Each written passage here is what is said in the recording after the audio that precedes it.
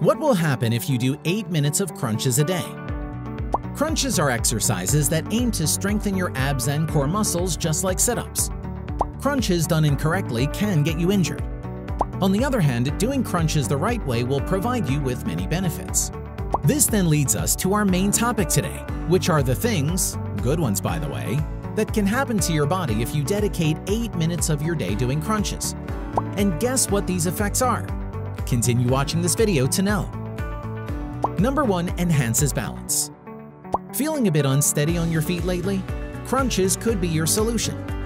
Core strength is intimately connected to balance because you need good stability at your core for your hip, knee, and ankle to move safely and effectively. Crunches are extremely effective in improving your balance since they aid in strengthening up the muscles in your abdominal cavity. Core strengthening usually includes strenuous exercises like sit-ups, crunches, planks, and push-ups. A great crunch variation for enhancing balance is reverse crunch. To do it, lie on your back and your arms by your side with palms facing down. Bend your knees at 90 degrees and lift your feet, making your thighs perpendicular to the floor. Press into your palms to lift your hips off the floor as you crunch your knees towards your chest.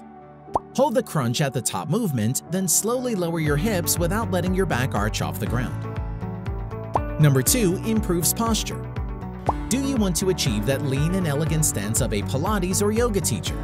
It all starts with good posture, which can be achieved by doing crunches regularly. The best way to improve your posture is to focus on exercises, insert crunches, that strengthen your core. The core comprises the abdominal and low back muscles that connect the spine and pelvis. A prime example of crunch variation that's ideal for enhancing posture is the new crunch, or also known as curl up. This exercise works the rectus abdominis and obliques. Lie on your back with your feet flat on the floor and knees bent. Press your lower back into the floor. Next, place your hands behind your head. Exhale deeply and pull your navel in and up toward your spine. Curl your head and shoulders slowly off the floor. Hold, then slowly lower back down. Number 3. Burns calories. Again, crunches are not the best exercise to burn fat. However, this exercise still does its job. According to studies, a person can burn 6 calories for every minute doing crunches depending on the weight and intensity. In 1 minute, the average number of crunches that can be performed is 24. This means 1 crunch equals 0.25 calories. With 192 crunches, or 8 minutes worth of crunches, you will burn approximately 48 calories. Rather than the traditional crunch, bicycle crunch is one of the best if one of your goals is to reduce weight.